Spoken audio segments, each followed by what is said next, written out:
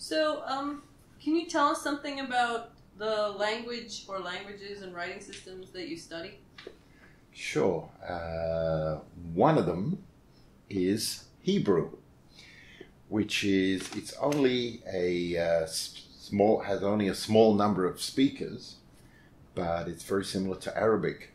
There's a lot in common with Arabic, which is many hundreds of millions. Hebrew is spoken by about 10 million people.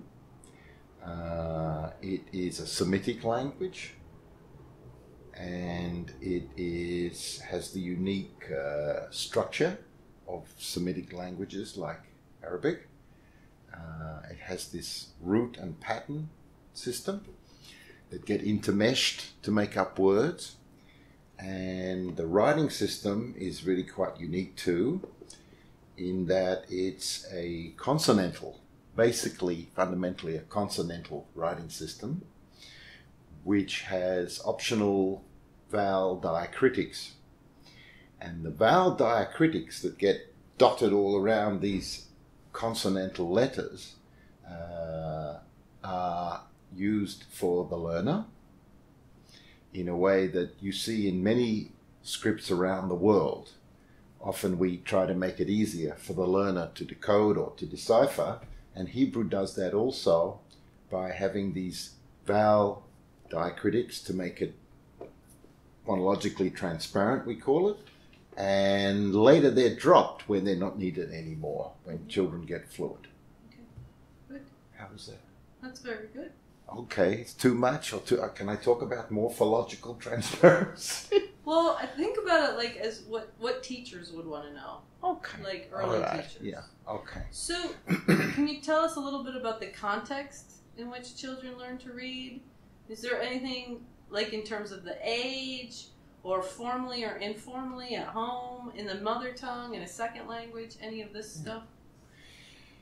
Hebrew, or what we call pointed Hebrew, that is the Hebrew with the vowel diacritics, is almost perfectly regular in its relation between the letters and sounds. So it's actually learned quite quickly, usually within the first year. So in Israel, traditionally, until recently, people don't make such a big fuss about getting kids ready to read or starting them earlier like you do in the English-speaking world, where in many parts of Australia and Canada and the United States, children start learning to read formally at age 5, and in some places even earlier. In Israel, it's 6, and usually they master the reading in about by the end of the first year. Okay. And is there anything about, like, do they learn Arabic or English or other things that affects the reading environment somewhat? Yeah, English is coming to take over. There's some people would like to throw out Hebrew completely and just have English, like my son. Okay. My 11-year-old. But almost all children, including the Arabic-speaking society, begin very early learning English as well as Hebrew. It's usually the oral language first, and then afterwards they get exposed to the written language. It comes later. And that's an interesting transition, because English is alphabetic. We have all the consonants and the vowels to read and write, and Hebrew is mostly just the consonants with an occasional vowel. So a lot of children have a lot of problems when they're learning to spell and write English and even read. They don't pay much attention to the vowels, and they'll often leave the vowels out of their spelling. So, that's something special, different about English and Hebrew. Yeah. Oh, interesting.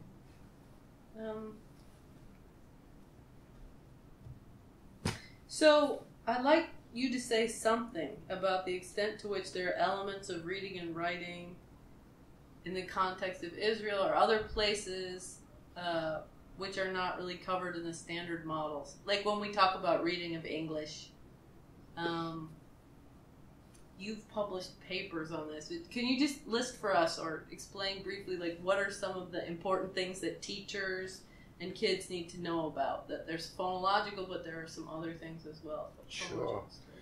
One of the things that I learned, you see, I grew up and studied in Australia. It's an English-speaking environment, and later moved to Israel and began learning a new language with a new writing system. And I learned a lot of things. I eventually wrote about my experiences, but one of the things that really stood out was the emphasis on accuracy in reading. In English, most of the reading tests in Australia and New Zealand, things have changed a bit now. People are understanding that fluency is really important as well. But there was a very strong emphasis on accuracy, which is a big stumbling block in English because of the difficulties in decoding. The irregular letter-sound relationships. In a lot of other writing systems, and Hebrew's one of them, the pointed version, that's not really a big problem. Kids learn to read pretty quickly, and even those who are the poorest readers can read pretty accurately. The problem is more the fluency. And I'm also beginning to understand that maybe in the English-speaking world, that topic hasn't been emphasized as much. I think that's really important, because even amongst adult dyslexics in English, they read pretty accurately, but they're really slow. And that makes it really much less comfortable, much less enjoyable, and a big pain, because I have exactly the same problem in Hebrew. I read fine, but I'm very slow, and I'm like a dyslexic in that language. So that's one of the things that is only now being understood and recognized, the importance of fluency. And that's changing too. The other thing that I think is very important is also morphology. English has I've learned this through my work in Hebrew and Arabic too, has a very productive morphology. You can take parts of words, meaningful parts of words, and put them together to make words. English works a bit differently. English has a different word for concepts that are often related in meaning. Mm-hmm. You'll say, I like to play a game, but there's no connection, morphological connection between game and play. But in Hebrew and Arabic,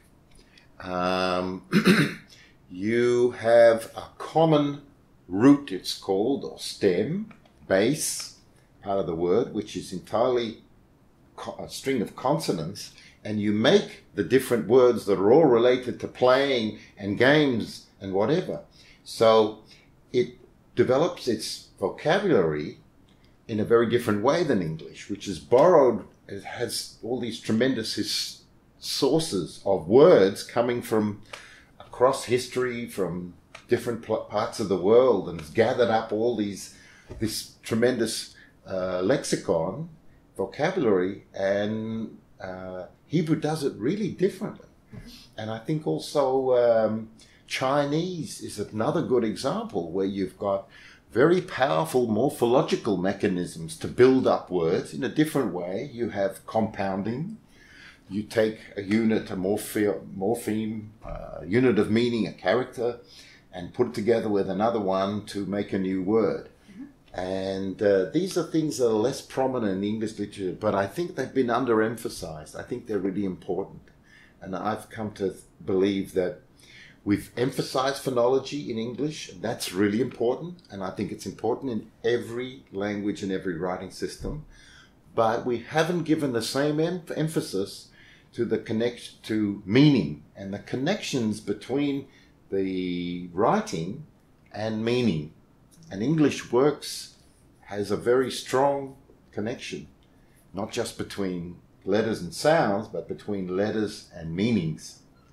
And that's something I think that That's really important, and not only for comprehension, for word reading and learning new words too.